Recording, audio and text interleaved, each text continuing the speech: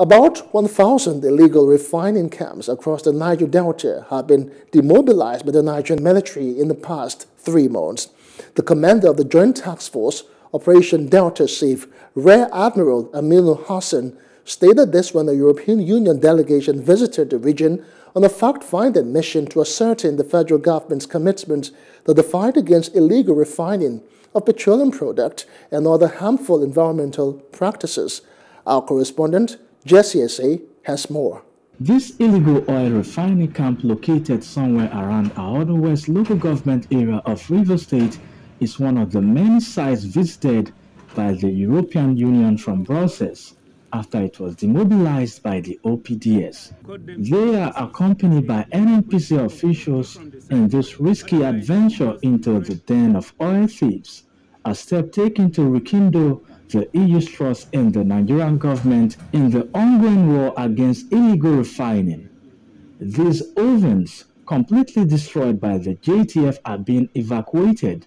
This is aimed at stopping illegal operators from gaining access and reconstructing them again. In one site, you can get 50 to 100 units.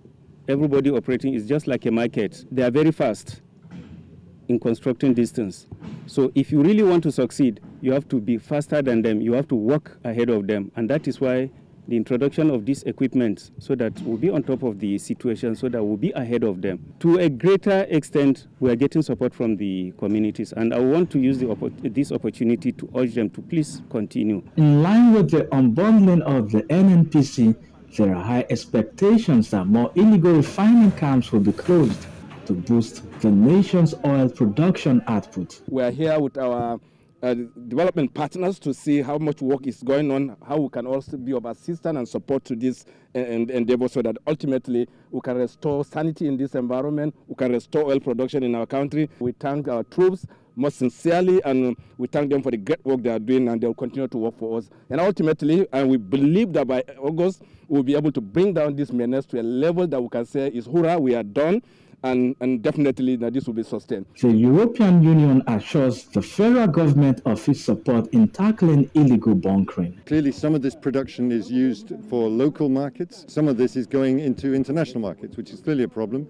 And we'll be discussing with the Nigerian authorities to find the best and the most appropriate response to tackle the problem. Clearly, we have a very serious problem here, which has merited a very serious and strong response. And I really want to thank the Nigerian Army and Navy, led by Rear Admiral Hassan, and the group chief executive of NPCC for the tremendous work that's being done to restore the confidence in the Nigerian oil and gas sector this way.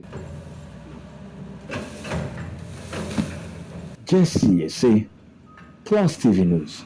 Hello, hope you enjoyed the news. Please do subscribe to our YouTube channel and don't forget to hit the notification button so you get notified about fresh news updates.